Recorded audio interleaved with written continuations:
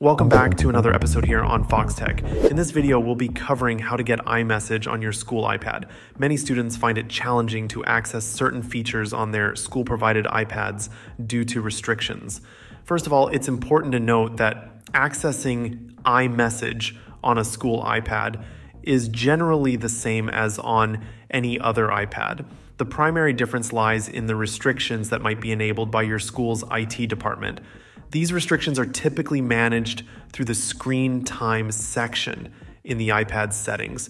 To begin, you'll want to open the Settings app on your iPad. Once you're in Settings, scroll down and tap on Screen Time. This section allows you to manage and monitor the device's usage and apply or remove restrictions. If you have the passcode for the screen time settings, you can disable all the restrictions. However, it's common for school iPads to have a passcode that only the school administration knows. Without this passcode, you won't be able to make changes to the restrictions. Assuming you do have the passcode, or if the restrictions aren't too stringent, the best case scenario is to turn off all the restrictions. This ensures your iPad has full access to iMessage and other features. Next, to actually enable iMessage, you need to open the Settings app again and navigate to the Messages section, where you'll see the option to log in with your Apple ID and phone number. Enter your credentials to sign in and activate iMessage on your device.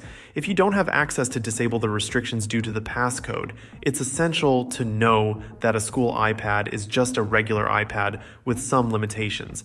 You might need to reach out to your school's IT department or administration to request access to iMessage. They may be able to adjust the restrictions for you.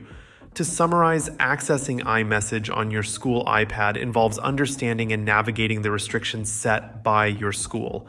If you can manage or disable these restrictions through screen time, enabling iMessage is straightforward by logging in through the Messages section in Settings. Otherwise, you might need to seek help from your school's IT department. Thank you for watching this tutorial on Foxtecc. If you found this video helpful, please give it a thumbs up and consider subscribing to our channel for more tech tips and tricks.